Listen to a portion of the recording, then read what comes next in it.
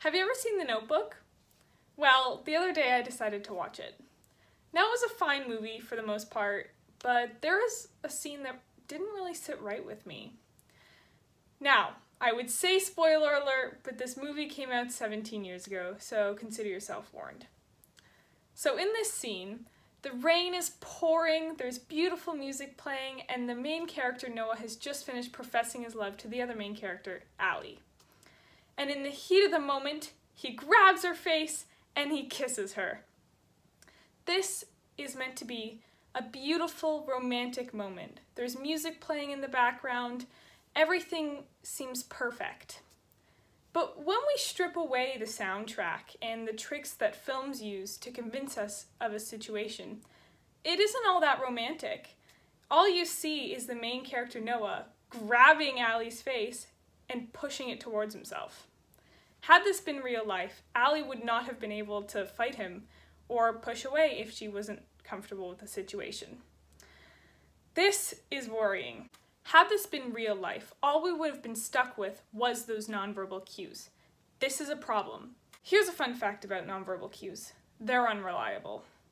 In a Time magazine article written by a neuroscientist, she notes, quote, "The human brain is wired so that people see what they believe. In many cases, without verbal consent, two people could be experiencing the same events very differently. They can, in effect, be experiencing very different situations." This means that it is important to get verbal consent, whether you're in doubt or not, unlike our friend Noah from The Notebook. Unfortunately, this fact about psychological discrepancies isn't widely known.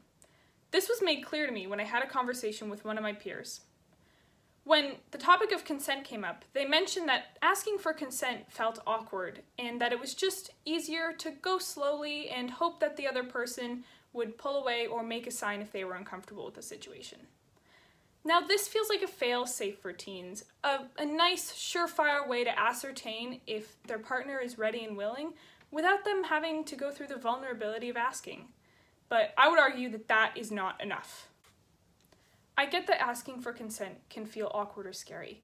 With the minimal dating and sexual experience that teens often have, we often haven't had enough time or independence to truly understand how most relationships work.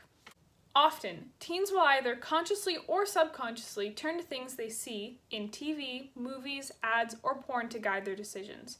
But the problem here is that media portrayals of consent are misleading, sometimes toxic, and virtually always romanticize spontaneity at the expense of consent.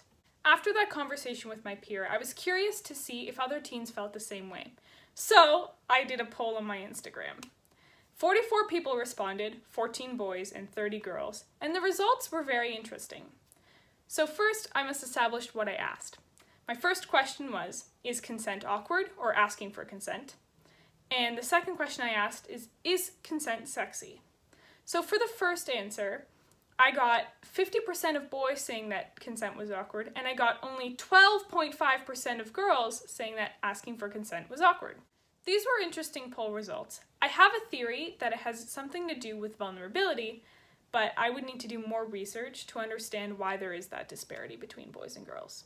Despite the results of the first question, 61% of all teens on my poll said that yes, consent is sexy. Now this is interesting, and also good news. This is because even though people might find it awkward or a bit scary, people aren't opposed to consent. They want it, they welcome it, and this is good. We can build off that. This implies that if we can normalize the practice of asking for consent and remove the perceived awkwardness, teens will benefit by increasing trust between consensual sexual partners. There are many factors that lead to teens feeling awkward or scared when asking for consent.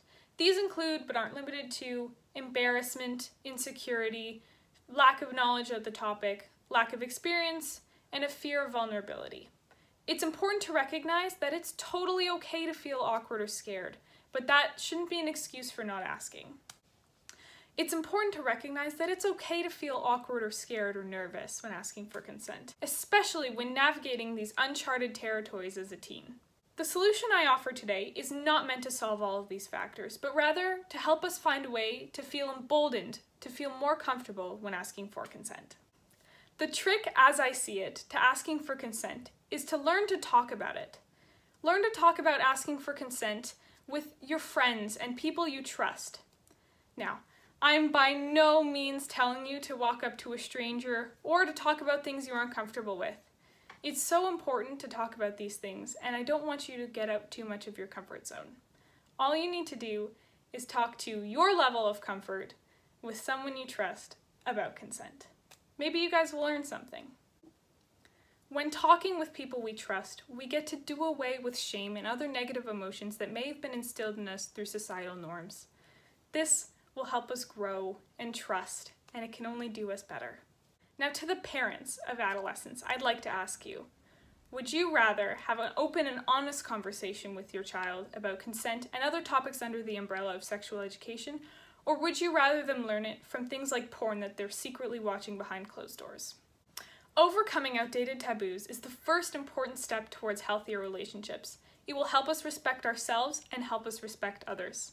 We do ourselves an act of kindness when we strip away shame and restriction.